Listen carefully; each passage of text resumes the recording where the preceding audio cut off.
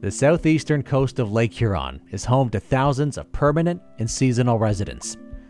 Our coastal communities recognize Lake Huron as being key to their economic development. Wetlands provide valuable ecosystem services and support many rare species on Lake Huron's coast.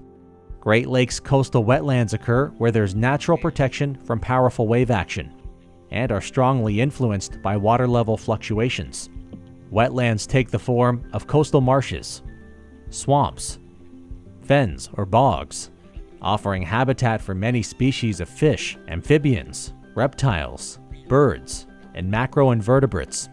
Services coastal wetlands provide include trapping sediment from nearshore and river sources, filtering water and improving the water quality, reducing erosion of shorelines by creating a natural buffer, providing habitat for plants, fish, amphibians, and reptiles, and providing an area to alleviate fluctuations from lake level changes. Wetlands are critical carbon banks, storing carbon dioxide in the vegetation that grow within them. They've been known to store as much, if not more carbon, than woodlands. Threats to coastal wetlands include invasive species, development, dredging, and removal of vegetation. Many of these disturbances have occurred without recognizing or understanding the implications.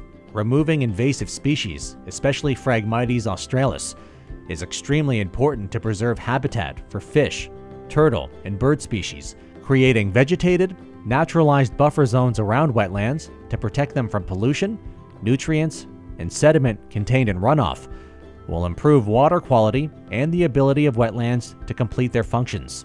Coastal wetlands are unique, complex ecosystems, demanding respect, proper management, and care from those who visit them. To find out more, go to lakehuron.ca.